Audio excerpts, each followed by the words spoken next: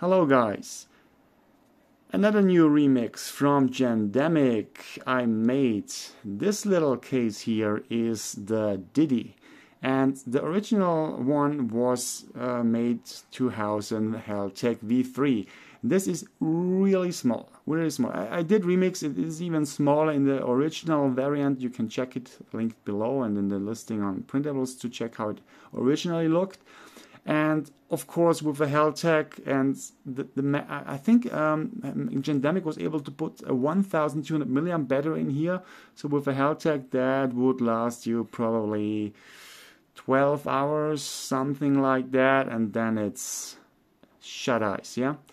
So this is now remixed with the new Heltec T114. It's exactly the same front cover like on the Maximus because it's from Gendemik base model, and that is modular, means you can keep the face cover and put it on pretty much all of the other back sides from Gendemik.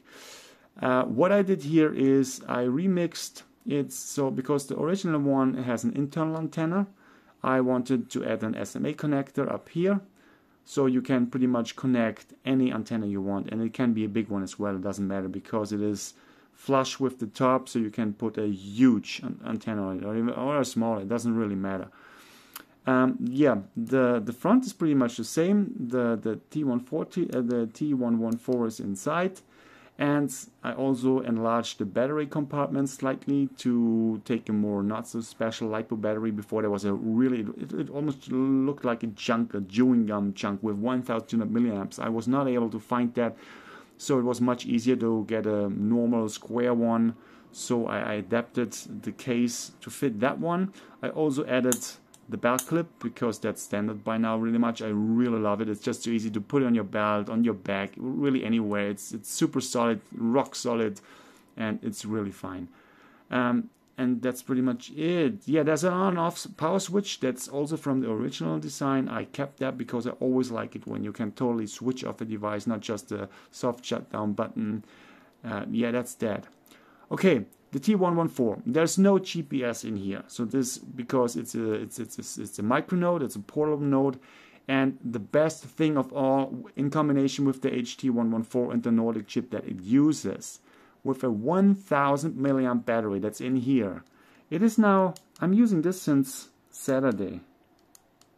No, wait, yeah, Saturday. I went a bike tour, and I did switch it off after that because I did some more testing and switched antennas. Yeah, but the last time I switched it off, it's 2 days and 15 hours. And I'm still on 52% charge with a 1000 milliamp battery. That is crazy. Where the Heltec V3 only lasts like 1 day, not even a whole day, not even 12 hours probably. Not even talking about 24 hours. This can get you through a whole week. Look how tiny this is. This is amazing. And it's not a biggie really if it doesn't have GPS, because you're gonna use your node with your phone anyways, and you can share your position with the phone GPS. You just have to enable that, like share your position to the mesh or something like that. It is called in the node list, where you can select the node on the very bottom on Android. I'm not sure about how it looks like on iPhone, but yeah, this is amazing. And what I did add as well is a buzzer. There's the hole for buzzer. I cannot. Oh wait, of course I can send it. Look, let me just send a canned message here. It's nice and loud. And that's also one thing. The HT114 using the Nordic chip, the GPIOs, they don't put out that much power like the Heltec does. The Heltec can like put out up to 40 milliamps at 3.3 volts. You should normally not exceed 20. 20 would be the sweet middle. I mean, if you have a few spikes, it's fine. But the Nordic one, if I'm correct, does only 15 milliamps. That's like nothing. The only thing that is working without any additional hardware is maybe an LED, a LED to light up. But if you wanna drive like on the big one, on the Maximus, if you want to drive a vibromotor or like a buzzer, you can put a buzzer in here, without anything directly connected to the GPIO, but it is so quiet, like a mosquito fart. You can almost not hear it. It is just too weak to drive it really. It is 3.3 volts, but 50 milliamps is just not enough. So with the new T114 boards, you're gonna have to use a transistor or a MOSFET. So I used the transistor in here, and that works really well. It's just a little bit of soldering. It's nothing special. If you can handle a solder iron, it's totally doable, depending on how big the MOSFET is. I have really small ones here, but that's also all possible if you play around with it a little bit. And yeah, this is really amazing. I mean, the antenna I'm using here is the Gisant, of course, and it's quite big, but you can use it with small antennas. This is so handy. You put it somewhere and you almost forget it, and it lasts a whole week.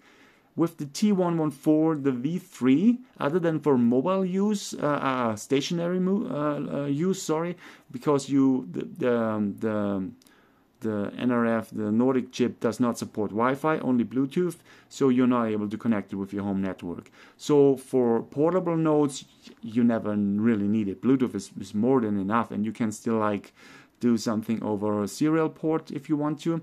And for stationary mode, the Heltec V3 is still viable because I still use it for my house antenna, for my house system, so I can connect to the website of the and send messages. That's pretty handy, and it is connected to power constantly. That's not a big issue.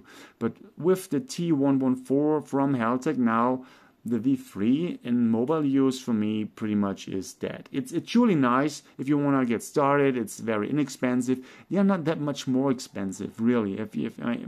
And you know, when you get a V3 now, and you want to build something small like this, and you put a 1000 milliamp battery in this, you have to charge this every day.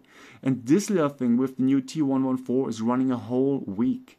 And I'm not just idle, I'm sending messages, I'm receiving messages. It's really amazing. So the T114 pretty much made the V3 obsolete. Still not completely, of course. Like I said, I'm still gonna use it for stationary modes when I have access to a power socket where I can directly connect it. But even for solar nodes now, the T114 would be perfect because it does feature its own connector for solar panels as well. Seriously, this is amazing. Yeah, anyways, I would try to make a video more about the little one, the Diddy remix. You can find all the files and info also linked below, so check this out. If you have any questions, feel free to ask, and thanks for watching. Bye bye.